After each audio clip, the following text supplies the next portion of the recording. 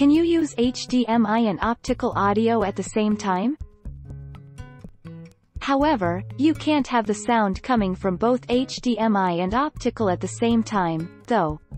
You can have video from HDMI at the TV's resolution, and have audio coming from your receiver via optical, which is what I did, or you can have both audio and video going straight to your television, but you can't have both.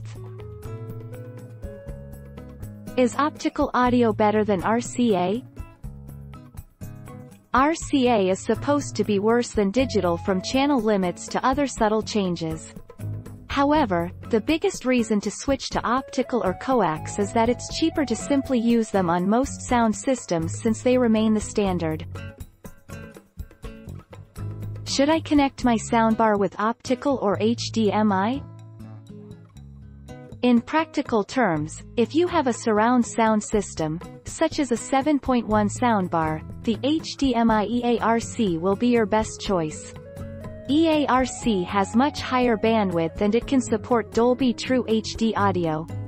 Optical cables do not support 7.1 audio channels because they can't transfer the required amount of data. Is HDMI an audio?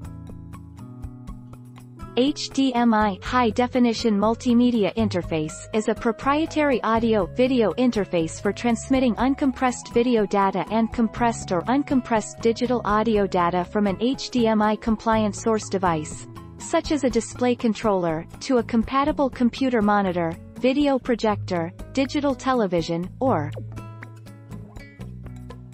Does a soundbar sound better with HDMI? If you choose to connect your components to your soundbar, installation will take a bit longer.